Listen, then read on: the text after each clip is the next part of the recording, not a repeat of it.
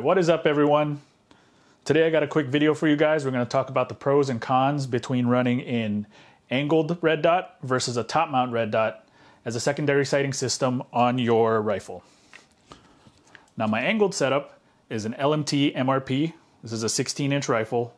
Has a Badger Condition 1 mount, a Trijicon Credo 1:8 first focal plane LPVO, and the angled dot is a Holosun 509T.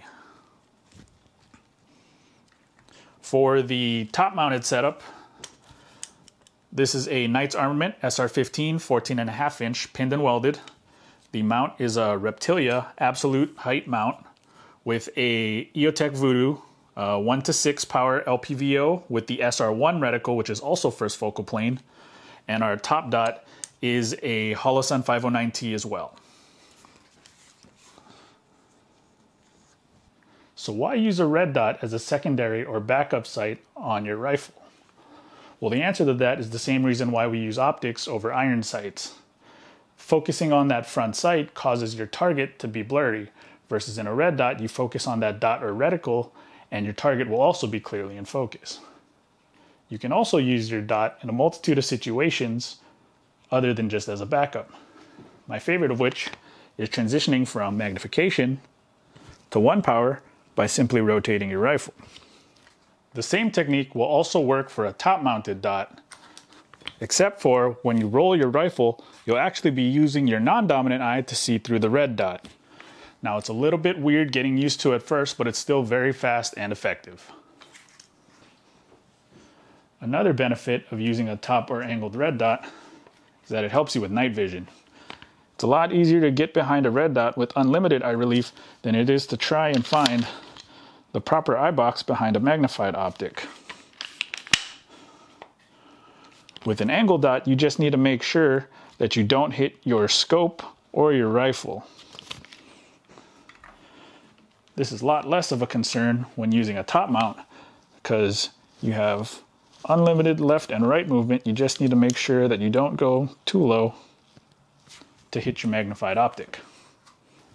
So now the question is, should I go angled or top mount for my red dot? The most common configuration is going angled, simply because your primary and secondary optics are both using your dominant eye.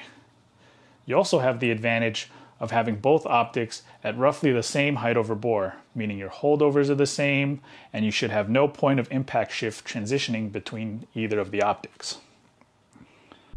This is a demonstration of the point of impact shifts and height over bore differences between both optics. These shots are taken from 10 yards while aiming at the X at the center of the head.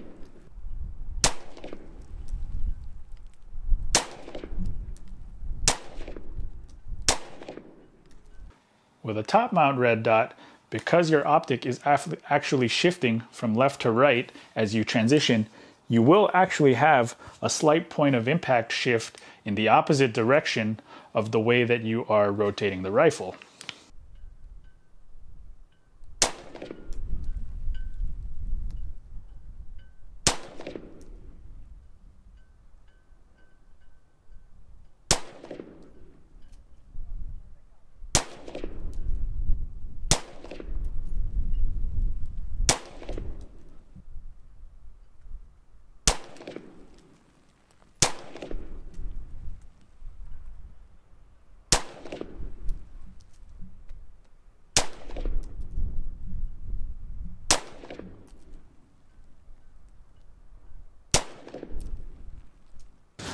Another advantage to running a top mount or angle mounted red dot on your rifle is that when running hard armor and trying to get a good placement of your buttstock in your shoulder pocket, when trying to get a normal sight picture, you're stretching your neck out to the right and over quite a bit.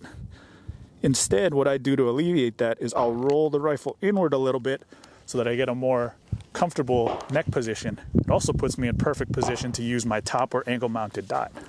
Just pop it up with a little bit of cant and I got a nice sight picture. So what is the right solution for you? If you only shoot from your right side, don't want to use your non-dominant eye, or just want to be as fast as possible, the angled dot will be a good fit.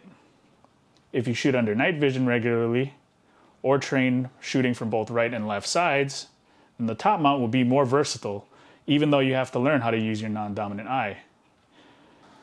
So that's all I have for you guys. If you found this helpful, go ahead and like and subscribe. Tell me what you want to see next in the comments. And most importantly, get out and train, because there are a lot of people that buy guns, can't shoot, and I don't want you to be one of them. Catch you later. It is a serious pain to do your hair with a plate carrier.